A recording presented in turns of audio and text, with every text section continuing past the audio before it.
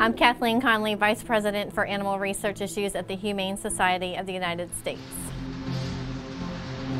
So in 2009, we released the results of our undercover investigation at New Iberia Research Center, which was the world's largest chimpanzee laboratory.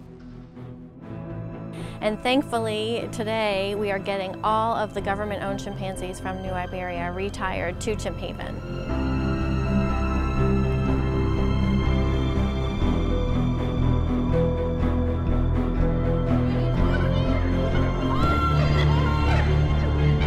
These animals, were names on a spreadsheet.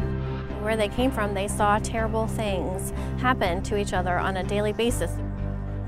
And so seeing the chimpanzees look up to the sky without having bars over their heads, you can tell they feel relaxed and they don't feel like they're in danger.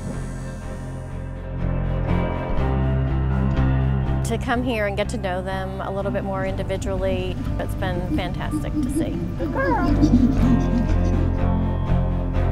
And one chimpanzee who seems to be standing out is a little 4-year-old named Arden. Arden spent the first 3 years of her life in that laboratory. She comes from 4 generations of chimpanzees being forced to live a life in a laboratory. It is amazing to see that this animal is going to be given the opportunity to live like a chimpanzee should.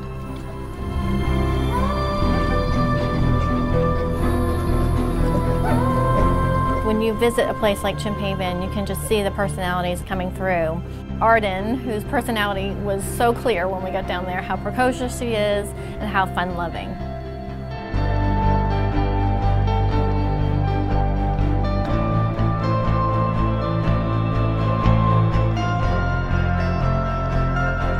A perfect moment that I've been really waiting for was when we got to look at the chimpanzees, especially Arden, climbing trees. These are the moments that I've been waiting for as we've worked so hard to get chimpanzees out of laboratories. I came from a laboratory where I saw how animals are treated, and I made a promise that when I left there, I would change things for them.